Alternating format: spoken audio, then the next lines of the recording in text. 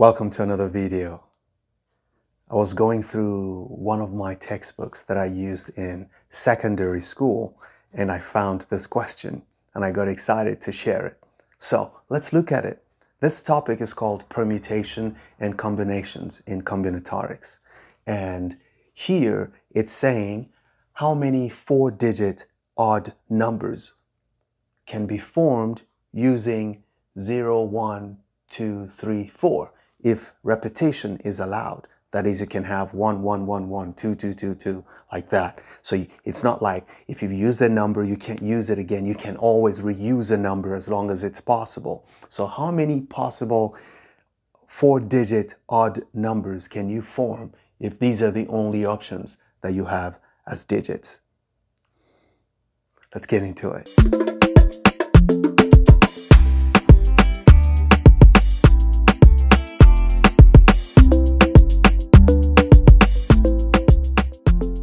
So this is going to be a very quick one because all you have to do is create a template for the number. So you have a number. This is the first digit of the number. This is the second digit, the third digit, and the fourth digit. But one major characteristic or two major characteristics are, one, it has to be a 4-digit number. You only need 4 of these to show up. Not 4. You only need a maximum of 4 of them, okay? Or not, or just 1. You can have 1, 1, 1, 1, or 1, 0, 2, 3, whatever you like, okay? Secondly, it has to be an odd number. So, well, we already created a template for a 4-digit number, but for a number to be odd, the last digit is the most important thing.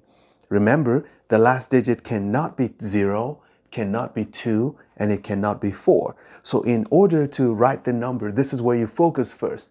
The last digit has to be an odd number. And how many odd numbers do we have? 1 and 3. So how many options do we have? So here you have options. That's how you answer this. So the number of options here will be 2. We actually have 2 options. It's multiplication. Okay, I put my multiplication here. Good. Now I have used one of these numbers. I don't know which one I have used, but just to make life easy, we're going to assume we've picked one of them. So how many numbers are left? We have 4 numbers remaining. However, because repetition is allowed, you can assume you have not used any of the numbers yet, so you can still use any 5 of them. Okay? Now, the next most important number is the first digit. The first digit. Remember, it must be a 4-digit number. And whenever you want to decide what the first digit is, it doesn't affect whether it is odd or not. However, the first digit of any number cannot be 0. So as you can see, when you want to make your option for this one, you cannot use 0. That's the only number you cannot use. You're still allowed to use whatever number you've used here. You can still use it because repetition is allowed. So we can use 1, 2, 3, or 4 here. So we have 4 options. So let's go here. Now, we have dealt with the last digit and the first digit. The second digit can be any number. It can be 0, it can be 1, it can be 2, it can be 3, it can be 4, right? Because repetition is allowed and 0 is no longer a problem. So we have 5 options.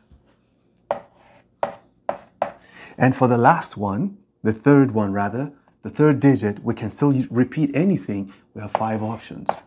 So, total number of possible odd 4-digit numbers.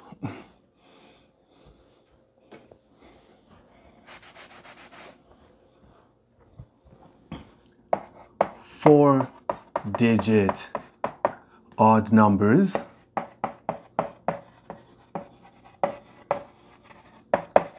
is 4 times 5 times 5 times 2, which is equal to, this is 20 times 10, 200. So you can actually generate 200 different numbers following this rule. Let me give you something to think about. Leave it in the comment section. What would be your answer if repetition was not allowed? So let me just add this here. Not allowed. What would be the answer? I'll see you in the next video. Never stop learning. Those who stop learning, stop living. Bye-bye.